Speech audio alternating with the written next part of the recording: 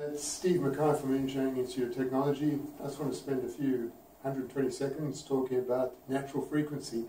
And one of the issues with natural frequency are when you have a platoon of soldiers crossing a bridge, they have to break step.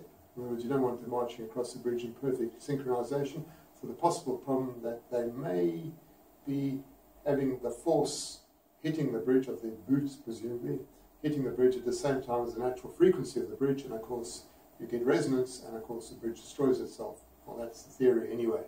But it could happen, and there was an issue a few years ago, turn of the century, with the, you may recall, the London Millenium Bridge, when there was definitely a problem with people walking across the bridge and getting into the natural rhythm of the bridge, and of course that was a potential problem. So that bridge had to be shut down, stopped, and some remedial work done to prevent the pedestrians possibly destroying the bridge.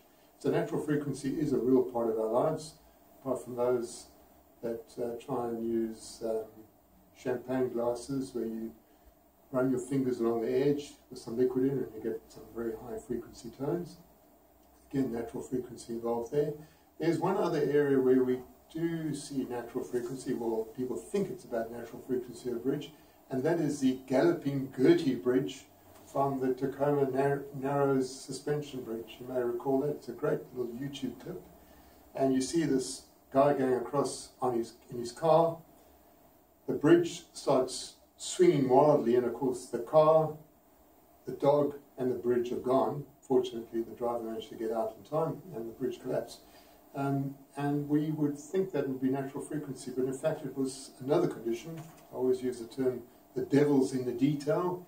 It was due to aeroelastic flutter, which is due to air gusts arriving at the bridge at the right time, and of course causing the bridge to torsionally wriggle, and you had torsional flutter, and of course that's what destroyed the bridge, the actual wind, not natural frequency. So with engineering, it's always the devil in the detail.